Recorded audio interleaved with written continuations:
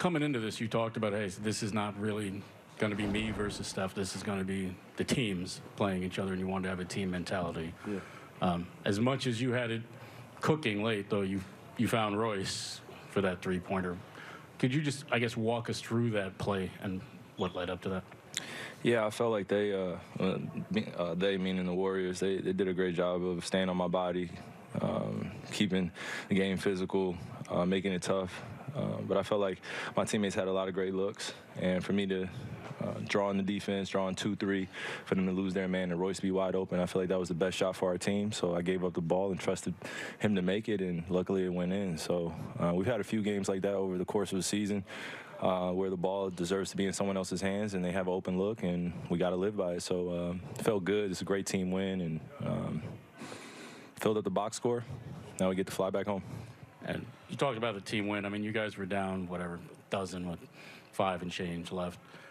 The way you guys ended the game, 22-6, whatever A, how much does that add to the confidence in that room? And B, how did you guys start forcing this team into those turnovers? It's not really something you guys have done a ton of this year. Yeah, we just wanted to make them feel uncomfortable all night, especially in that fourth quarter. We know they get a lot of 3 attempts up. They do a lot of switching on the defensive end. So I want to make it tough, seek out different matchups, and come into this game with a sense of pride on the defensive end. We got to make it tough. Some nights we're going to put points on the board very easily.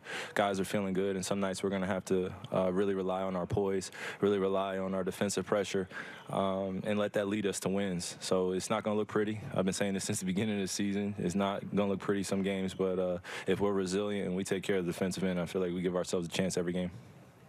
All right, Kyrie, you've had some of your best games out here in the Bay Area, and you said it's not going to be you against Steph, but how do you feel about playing out here? And then the second part is, with all you went through early in the season, where are you now mentally and physically?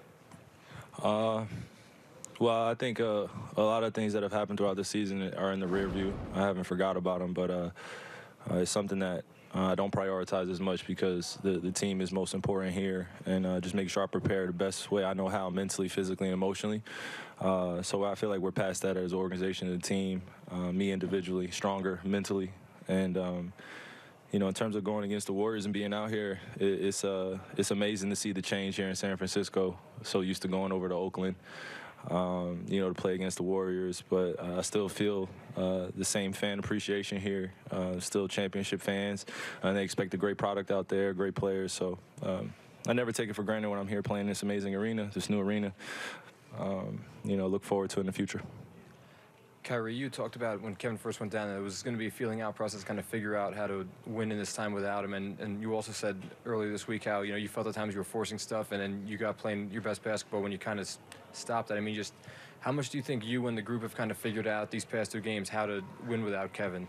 Roles with that. Yeah, I think the most important thing is not letting your confidence waver. It's easy to miss a few shots and mentally kind of get into a funk. So we didn't want to have that. I didn't want to have that specifically. And I told you guys that I was putting a lot of pressure on myself to, be the first option or the second option or be the main one. And this is just a message for everybody at home, just like first.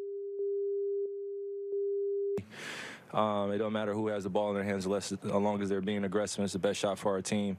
The objective of this team sport is to win basketball games, not identify one person to carry everybody every single night. And some nights it's gonna occur like that or seem like that. But for me, it's just the team attitude, team atmosphere, and living with the results for us playing well together and collectively. Kyrie, to follow up on the team aspect of, especially this one, do you feel like, given the circumstances, that this was the best win of the season to date? I just want to put wins in the column, to be honest with you.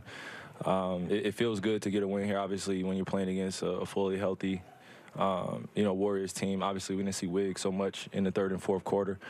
But we can look at this win and assure ourselves that if we can do it here and we can do it against this team, then we should be able to do it against anybody. And they're coming off a tough few road wins and losses, so we wanted to come in and really prove ourselves. I think this was a great test, and looking forward to more challenges throughout the season. Hey, Kyrie, from the first quarter and the fourth quarter, and especially the beginning, I saw you drive, kick, and assist. and especially the fourth quarter, and you had a huge assist. But during the second and third quarter, I can tell you were aggressive. How did you make that balance to attacking the rim and assist your teammate? Just reading the game at a very high level, being able to maximize on the possessions where I see an ISO one-on-one with me and my defender, and then also when they start doubling or make it tough and want to funnel me to my left or funnel me to my right, just making quick decisions. So it felt good to be able to make the right reads tonight, and we were successful as a team.